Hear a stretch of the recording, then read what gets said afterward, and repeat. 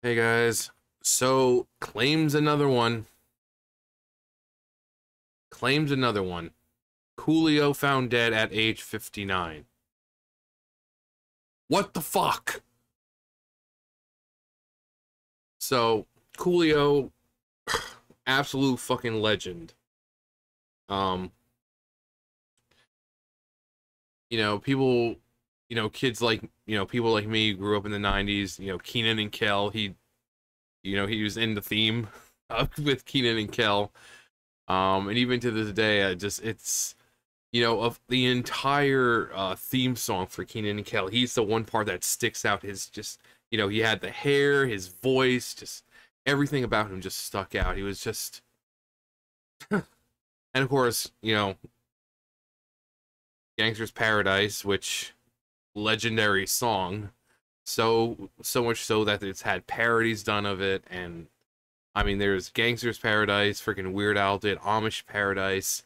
I saw one on Newgrounds called Saiyan Paradise. It's a like a Dragon Ball Z parody of it. It's actually pretty good. But hell, freaking the Sonic movie. I think it was the Sonic movie, and then actually I kind of did a parody of it for Detective Pikachu. But when that first Sonic movie came out, what, a couple years ago, they had Gangster's Paradise in like the first trailer, and everyone's like, "What the fuck? Why is this song playing in Sonic?" And then I did like the Detective Pikachu trailer, but with Gangster's Paradise. But yeah, Coolio 59. Fuck. So Coolio, the rapper best known for his chart-topping single "Gangster's Paradise," has died at the age of 59. Citing the rapper's longtime manager, TMZ reports that Coolio died from cardiac arrest on Wednesday. At the time of death, he was at a friend's house, his manager said. After the rapper went to the bathroom, he never returned. His body was found laying on the floor. Paramedics pronounced him dead at the scene. Released 1995, the Stevie Wonder sampling LV featuring Gangsta's Paradise was an ominous yet infectious document of gangster life, a darker offering from a man with a pretty light-hearted persona.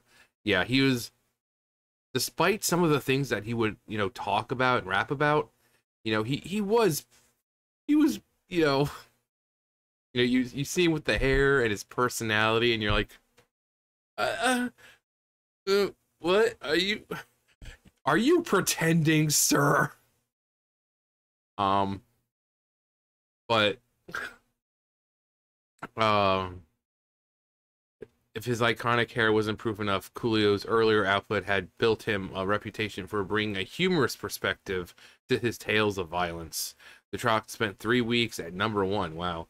Earned a Grammy Award for Best Rap Solo Performance. The song also famously parodied Weird Al, who, as Amish Paradise, said that.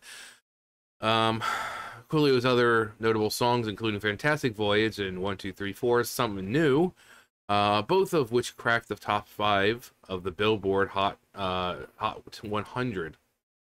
Coolio was born Artis Leon Ivey Jr. on August 1st, 1963. Too fucking young, man. Like, seriously, what the fuck? Like, who's next? Who's next? This is, uh, Hudson, Pennsylvania, to Compton, California. He came up in the West Coast rap scene in the 1980s and 90s, releasing his first single, "What You Gonna Do," in 1987. 1991, he joined WC and Mod Circle, appearing their debut album, "Ain't a Damn Thing Changed." Ain't a damn thing. Sounds like some southern talk there. Ain't a dang thing. 1994, Coolio was signed to Tommy Boy Records. Same year, he released a solo debut, "It Takes a Thief."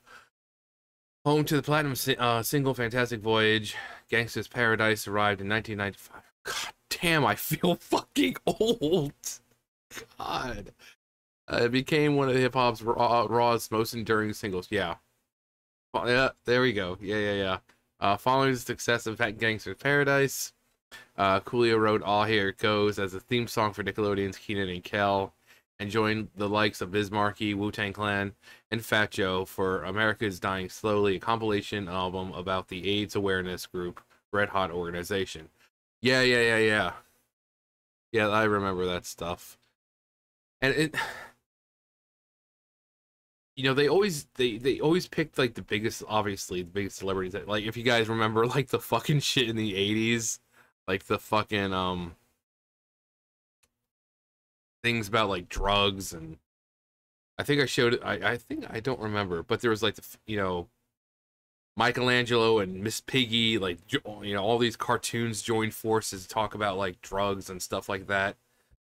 Pee Wee, this is crack cocaine. It's not cool. You know, it's just they had fucking Pee Wee sitting there. But yeah, yeah, yeah. Um, Cooley also had a number of acting roles throughout his career, featuring in televisions like Sabrina and Teenage Witch. Oh yeah, Sabrina, Melissa Joan Hart, Salem. God, I always thought Salem was like the coolest.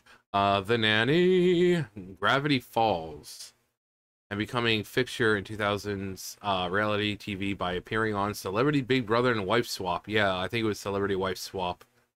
I don't remember who. I remember seeing part of the episode, but like the beginning part where they're like, you know, this week, families, and I remember seeing Cool. I don't remember who the other family was. Just 2 weeks prior to his death, Coolio performed at the 2022 edition of Riot Fest in Chicago. And then that's it. No, no, you know, succeeded by or anything. Just yeah, he was here last 2 weeks. Um, and of course, obviously, people are mourning the death of a legend. Probably the best rap song ever, "Gangsta's Paradise." Rip Don Coolio. Rip Coolio. Safe, fantastic voyage to the great beyond. Oh my goodness, the other day I was wondering whatever happened to him. Well, often when I say cool, I say Coolio. Yeah, I think we all do that at some point, especially when I'm around people I know or of an age when they were around in '95. I'm retiring Coolio for cool.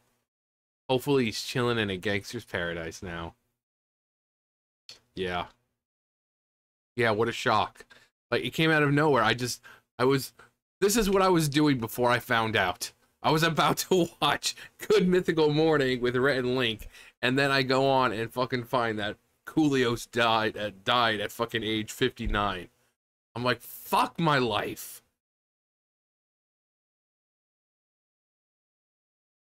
One of the best songs of my childhood. Yeah, they were. If you remember that, you could not go anywhere without hearing the fucking song play. It was playing all the fucking time. All the fucking time. Same thing with Killing Me Softly. Another amazing song. Same thing. You couldn't go anywhere without hearing that song. Just complete fucking legend. What a loss. Rip Artis. When people you grew up on start dying, it starts to be very, yeah. Bummer. Makes me realize I'm old. Know your health, especially black males who are at greater risk of cardiac arrest. Regular physicals and blood work saves lives. Yeah. Too young. Seriously. Welcome to the gangster's paradise, my friend.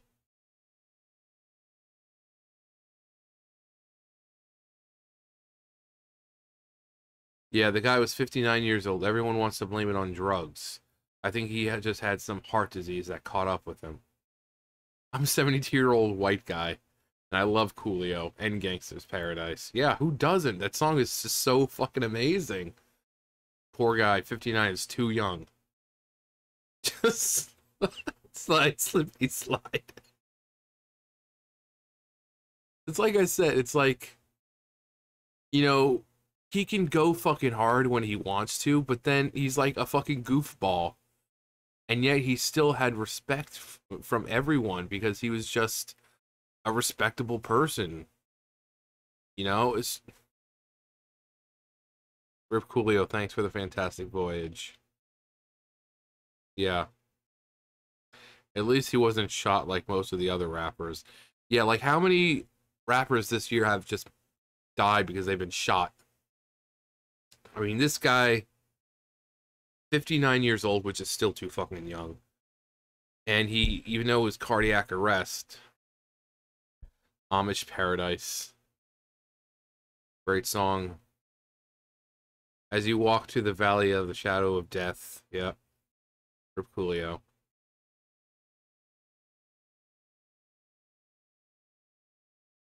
Sad ending for today. Prayers to all affected by this loss. Yeah. I mean, obviously to his family and all that. Because, 59, considering how old people can live to, where humans can live to past 100 years old, 59, it is pretty young still. I mean, your body's getting up there in age, and you're not as spry as you used to be. But given that we can live to our hundreds, you know, they gave him still possibly another 40 years of life. 40 years is a lot, so it's still young. But like I said, just complete fucking legend. Keenan and Kel, one of the most memorable songs of the 90s, in terms of, theme songs for TV shows, especially on Nickelodeon. Um, this was the 90s where you were competing like with fucking Full House and Family Matters and Fresh Prince, and it just, as soon as you heard, "Oh, here it goes," you're like, "Oh yeah." Like there were times where I'd be falling asleep, and as soon as I heard that song, boom, I fucking woke up. I'm like, "Fuck yes, Keenan and Kel is on." Keenan and Kel, I love it. Hell, I was fucking watching it a couple weeks ago. Great show. Actually, I think it was on Netflix. I think because they added Keenan and Kel on Netflix. I was like, "What?" But yeah, everything about him. I mean, it's a loss. Um, but let me know what you guys have to say. What do you guys remember, about him? Like I said, back in the 90s, you couldn't go anywhere without hearing Gangsta's Paradise. It played in the supermarkets. It played in the car. You would hear it on TV all the time. And sometimes it would just be one after another. They play the song, then they play another, and then they play it again. It was just ridiculous. But it was a great song, and I still listen to it because it's that good of a song. Where you can come back, it was 95. All these years later, you can go back and you're like, yeah, this is good. Um,